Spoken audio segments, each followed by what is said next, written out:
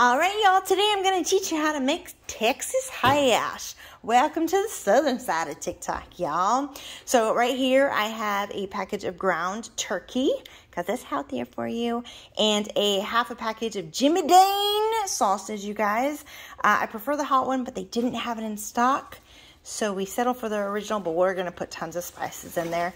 And then you want to go ahead and mix it together on medium heat until it's getting brown. All right, I have half of a white onion, half of a green bell pepper, red bell pepper, yellow bell pepper, and just a little smidgen of poblano peppers, you guys. So chop that up into dice form and let's put it in the meat. All right, I added just a little bit more of the poblano peppers. All right, that's looking good. Let it saute. While it's doing that, we're gonna get our oven ready. So let's turn on the oven to bake.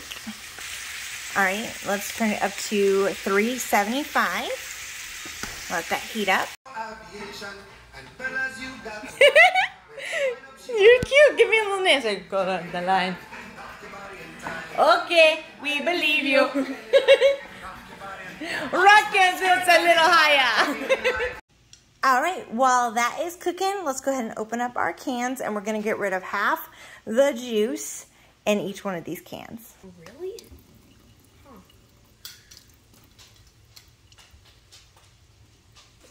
Ooh, isn't that beautiful? All right, so now we're gonna go ahead and add in our can of Rotel, diced tomatoes, and green chilies. Our can of corn. This is the whole kernel sweet corn. All right, now 1 teaspoon of tomato paste.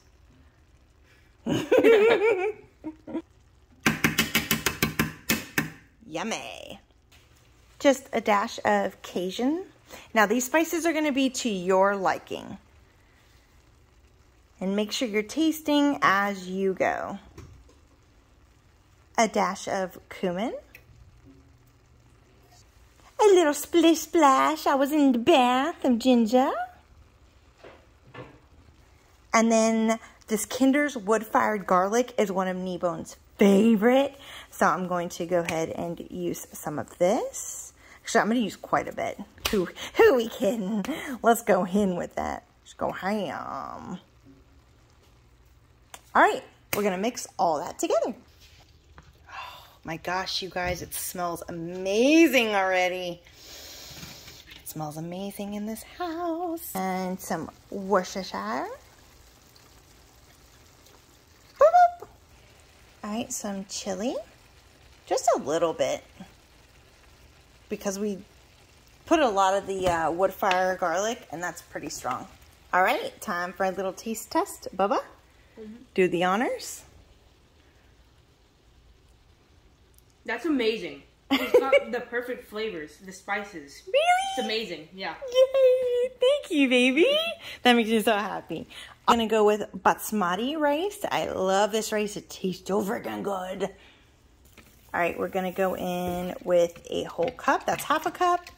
And one more half a cup for a whole cup of rice. Now let's mix that. And just 1/3 of a cup of water, just to make sure it doesn't burn. Look at this juiciousness. All right, we're gonna put a lid on her, and then we're gonna put it in the oven for 35 minutes. 35 to 45 minutes, it's up to you, but you just wanna make sure that the rice is nice and cooked. Woo-wee, look at that, y'all. All right, let's add some cheese. Okay, I'm using sharp cheddar, and we're putting it all over, yes. You want it nice and covered. The more cheese, the better. Pretty much the whole bag.